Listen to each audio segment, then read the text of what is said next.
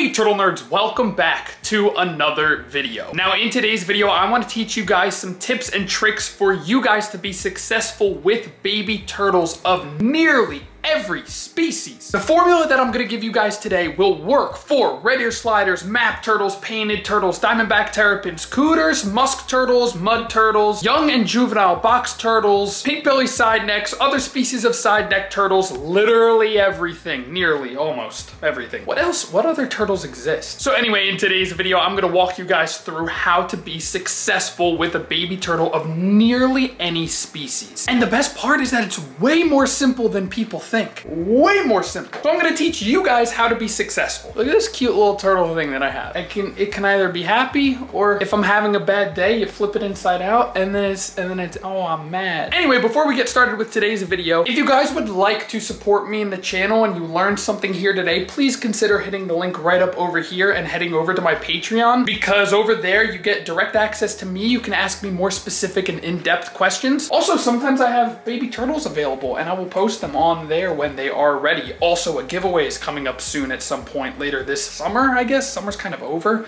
Where's the time gone? Anyway, I'm a 45-year-old man. I also have discounts on merch. You get videos a day early before they come out, behind the scenes access to photos and videos and things, and just all that kind of fun stuff. Please consider checking that out. Everything that you support me on over there, it goes right back into the turtles. I literally spend $0 on myself. I don't need things. They do though. So anyway, let's go ahead and let me start showing you some things. All right, so you just got your little baby, like quarter size red ear slider, map turtle, painted turtle, whatever it may be. And you're thinking, great, what the heck do I do now? If you're in that situation, you've come to the right place. Today we're gonna be talking about, whoa, chill. We're gonna be talking about the 3 main things that you need for success in raising your little baby turtle. Now, no one of these 3 is gonna be more important than the other. They are in no particular order other than the order that I think of them in. So the number 1 thing that you are gonna want to provide your little baby turtle is nice, clean water. Clean water just means that you change their water fairly frequently and regularly, and that if you start seeing a bunch of garbage and whatnot at the bottom of their enclosure, this is a mild example, but if it's starting to get discolored and gross, you change it out. Even if the water doesn't look that nasty, I suggest changing out at least 20% of the water at least once a week. This really just keeps you on top of things, and there is an exact science to doing water changes, but we won't get into that today. That involves getting a test kit and testing your water parameters, and basically you just need your ammonia to be 0 and your nitrates to not be that high. If you can get away with that by doing a water change maybe once every 2 weeks or 3 weeks, good for you. But just to play things safe for some new keepers, you're gonna wanna change out that water nice and frequently, especially if you're feeding them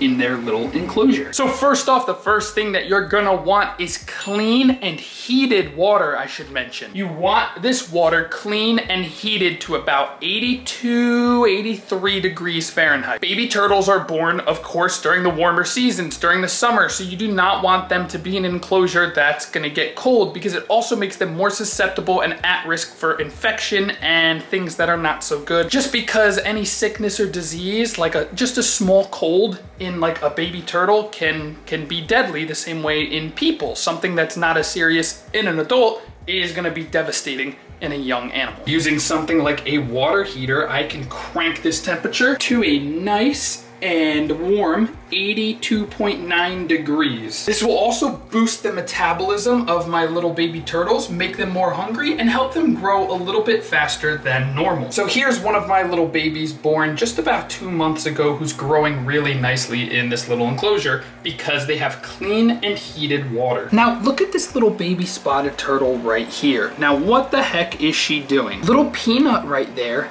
is hiding. She is burying herself under that little piece of wood and behind these little plants because she is a baby, and everything in the wild will eat a baby turtle. Therefore, the second thing that you need the most to take care of your baby turtle is some type of cover or plant material. They don't have to necessarily be live plants. Right here please focus, I have a bunch of fake plants. And actually fake plants might be more beneficial just because they won't harbor as much garbage as the live ones, because mine are kind of starting to die. But yes, fake plants, it provides cover, it provides a place for all these little babies to hide in, and without it, they will be very, very stressed out, which is not a good thing and can negatively impact your little baby, which you don't want to do. So in a small, simple setup like I have right here, this is literally a concrete mixing tub. I've got clean, heated water, and I achieve this by changing 100% of the water every 3 days and keeping a little filter and a nice little heater. We've got some beautiful fake plants here, which makes things actually kind of look good, and it helps the babies have somewhere to hide. And now the final thing that I provide for these little guys, boom, is a UVB light. UVB radiation is necessary for little baby turtles to synthesize vitamin D3 and basically calcium, and without it they can get metabolic bone disease, which is a big scary sounding thing, because it is, it's deadly in turtles. Essentially their bones get all brittle and it's just bad stuff. So UVB or some form of supplemental vitamin D3 such as in calcium, I think I might have some right here, there we go, with vitamin D3 is extremely important, and you just dust this on their food, give them some UVB, and they should have nice, strong, and hard shells. That's it! That's it! Warm, heated water, fake plants for them to hide in, and UVB and vitamin D3. That's it. Any type of big time turtle breeders or keepers keep their animals much like the way that I do here. Actually, let's head outside and see how people keep turtles on a much larger scale. It's just, I do it on a small scale, but a better example. Whatever, let's go.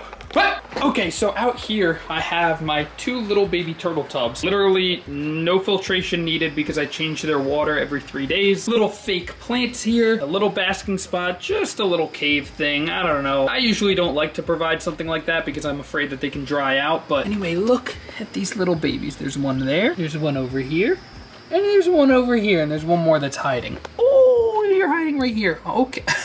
Okay, chill out, buddy. You don't need a filter if you're gonna be changing their water every 3 days. Like I said, filters are only there to ensure that the water quality stays high. And if you can accomplish that without a filter, you don't need one. Most baby turtles being raised, this is literally all they need. And not only that, but 90 some odd % of them also will eat this stuff. Now this will grow your turtles nice and smooth and beautifully, and they love to eat it. I actually can skip trying to feed them bloodworms now because I just feed this food.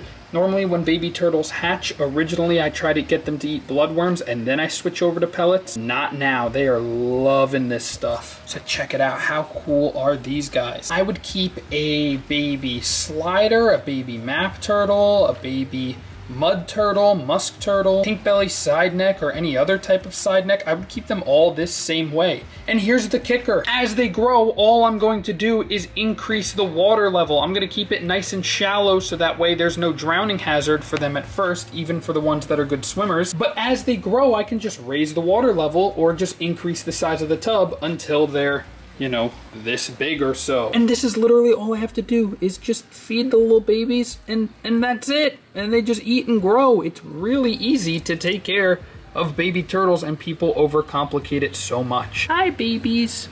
Even as far as how much to feed them, guys, look, I'm just tossing them food until they're done eating, and I do this 2 or 3 times a day. And that's it. I just get a feel for how much they can eat, feed them that twice, maybe 3 times a day. It's really not crazy. People turn it into this crazy science. What do I need to follow? What do I need to do exactly? Shoot, man, if I had a baby box turtle, I would keep them in an enclosure just like this with about 1 to 2 inches less of water. I would keep them in just a little bit of shallow, warm water with fake plants and UVB, and that is a perfect baby box turtle tub to ensure that they have the proper humidity. Most breeders keep them in stuff like this on racks, either outside or in a heated turtle room with big strips of UVB lighting, and that's it. I'm just doing a little health checkup on one of these little babies here. You can see the yolk sac is all nice and healed up. They're starting to put on some nice little bit of growth, and these little babies are just doing absolutely excellent in these types of enclosures that I'm talking to you guys about. So let's see how quickly they can go from this little itty bitty size to something inside. We're gonna look at the ornate diamondback terrapins, which used to be this big not 20 days ago, and now they look like this. Bam! 20 days of growth, and look at this hatchling terrapin using the aforementioned method. Check it out, this little one has been living down here since it was that big, that little tiny quarter-sized baby, and now they're like pushing 2 inches, some of them, just with a little UVB, some plants. I got some Cuddle Bone for a calcium supplement, little filter to take the edge off of some water quality, a beautiful heater at 83 degrees, and we've got some happy, healthy baby turtles. So anyways, folks, oh, I got a little baby turtle pellet on me. That is gonna do it for today's video. I just wanna express that's how most people raise 90 some odd % of their baby turtles. UVB, warm, clean water, and some fake plants to hide in. That's it, baby. That's how you guys can get some nice, perfect, smooth growth. So thank you all so much for watching. I hope you enjoyed. Make sure to hit the subscribe button so you can check out what little turtles I have living in there now. Don't look too closely. Comment down below what type of baby turtle that you guys own, and I'll see y'all in the next one.